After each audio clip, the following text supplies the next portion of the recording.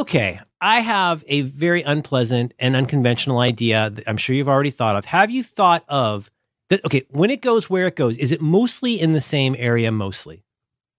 It's on top of my chimney. Okay, have you thought about putting a clanging thing of some kind up there that would make its own noise and scare the bird away, like an oral scarecrow?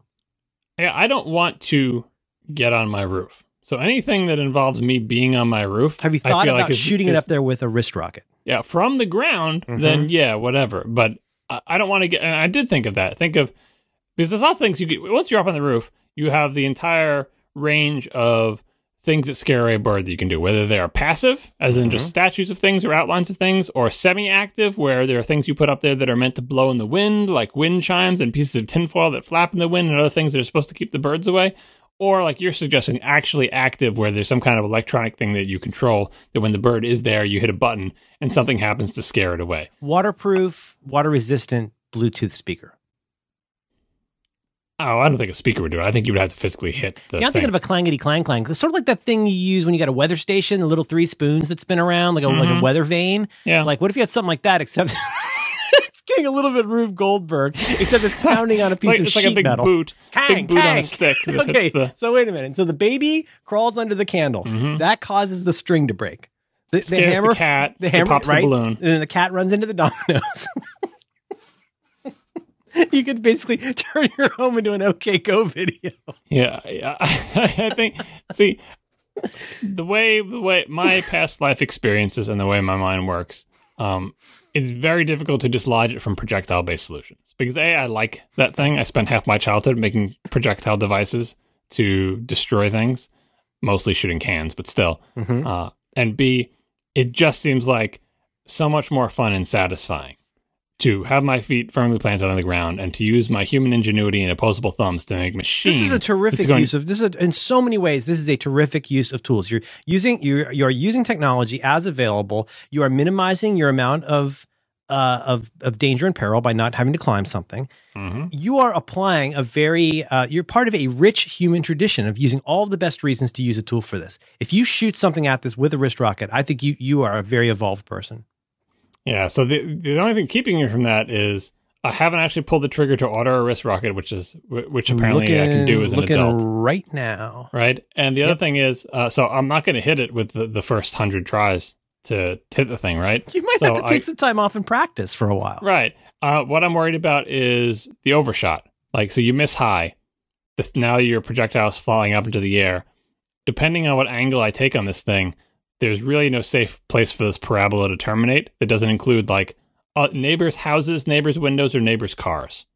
That's what I'm thinking. Or like neighbors' kids. You can experiment. I believe that you can and should experiment with different kinds of projectiles.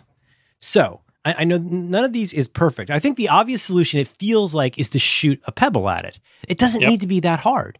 It could be, and why do I say? I was going to say a spit wad. You don't want a spit wad, though, because then it's going to stick up there. And now you get back to the problem of having to get it on the roof.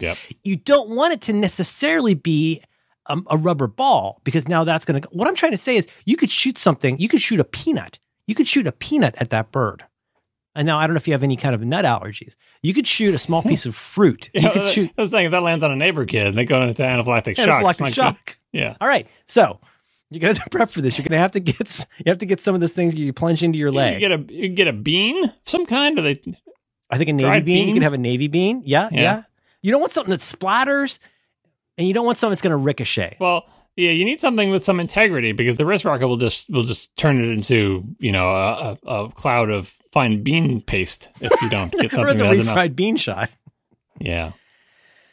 I think that's not a bad way to go. And also, let's be honest, it is a terrific excuse to buy yourself a wrist rocket. Oh my God, I'm looking right now. I think, let's see if they got them on Amazon Prime. No, they don't have it on Prime, but you can get it.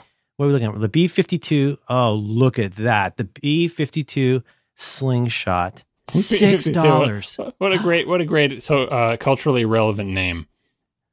Daisy Outdoor Products B-52 slingshot. It's culturally appropriate, yeah.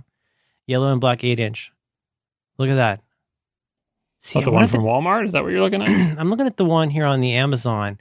You might want to. I wonder what the nicest wrist rocket you could get is. Put a URL in there. Oh, and look at that steel slingshot ammo. You can get a box of ammo with it. Hunting slingshots. Oh, sister. Oh, I need these. Look at this one. Aluminum alloy hunting slingshot, high velocity hunting catapult. Look at this. This is $6. $6.47. You get a wrist rocket. You could probably get it before the weekend. Oh, you should do that, John. Look at this one. This one's going in I paid a lot more than $6 for the windows that are on my house, and all I can see is myself breaking one of the windows on my house with a bad shot. But there's so much. You're a man who's been to college. Think about it. You take something, you get a high precision instrument. Let's be honest. It's a weapon, but it's a tool, right? You know, you could use a hammer as a weapon or a tool. You know, Hakuna Matata. You get the right one of these wrist rockets, and then you get smart about maybe you put on some camo makeup, you go down to the range, and you work, you experiment with your very particular set of skills, trying different kinds of, if I could say, payloads. And here I'm looking at the XBESS aluminum alloy hunting slingshot, high velocity hunting catapult with quality rubber bands. It's got 3 rubber bands on each side. $24.46 adding to cart. Yeah, that looks like that's some serious business. This is like something you would see. You know, you ever go to those things in Scouts, like you go to like the police have a table somewhere and they show you drug paraphernalia and like homemade weapons. This is exactly the kind of somebody would make a bong out of this. This looks very deadly. Adjustable hunting laser slingshot, high velocity catapult. No lasers. Oh, look at this one. It's got built-in. It's got a built-in knuckle buster. One of these, you can get it with a with. It looks like brass knuckles with rubber bands on it. The $39 one does indeed have a laser. I just love the idea, though, of you coming out with the theme from Patton playing, bah, bah, bah, bah, bah, bah, and you come out and you got camo makeup on. Tuck, tuck, tuck, tuck, tuck, tuck. I was making these things out of a Y-shaped stick and a cut-up inner tube. I didn't have no lasers. Nope. Didn't need it. Not you. You made your own fun then. Play Ice Cream Man. Just set up those soda cans and get a bunch of gravel, and that's an afternoon.